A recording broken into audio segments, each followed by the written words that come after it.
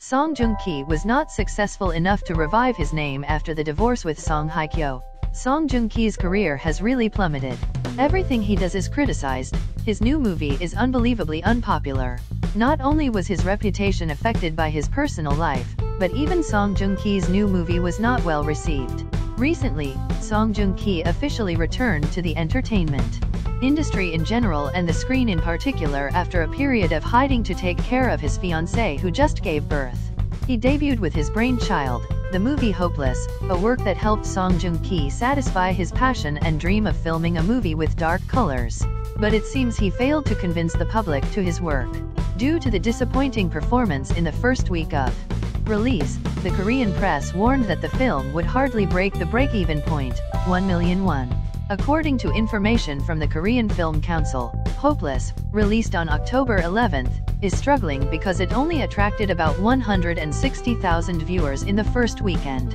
As of 1:40 p.m. on October 16th, the real-time booking rate was 4.8%, 6,872 moviegoers booked, ranking 6th in the list of movies currently showing in Korea. It is the return of Songjoongki, a small screen fever, captivating fans not only domestically but also internationally, but it seems that the value of his name has not yet reached big screen, Korean site Naver commented.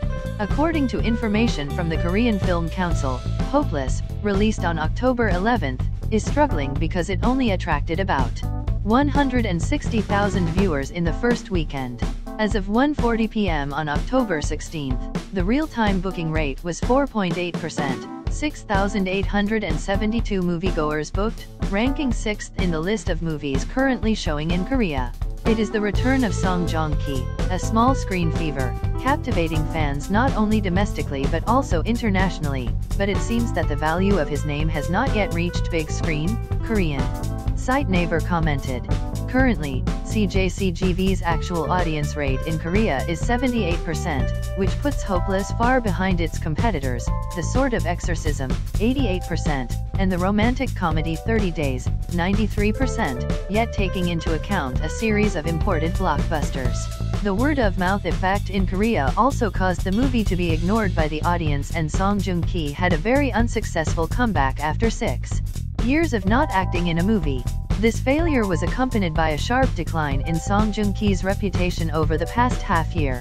After the hit of a lifetime, The Tycoon's Youngest Boy, it was thought that Songjoongki could shake off the shadow of Descendants of the Sun to shine strongly, but who would have thought that continuously bringing his private life to the press would make him have to suffer heavy attacks.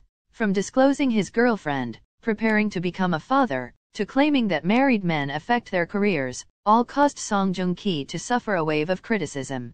During his time promoting Hopeless, he also became the center of controversy.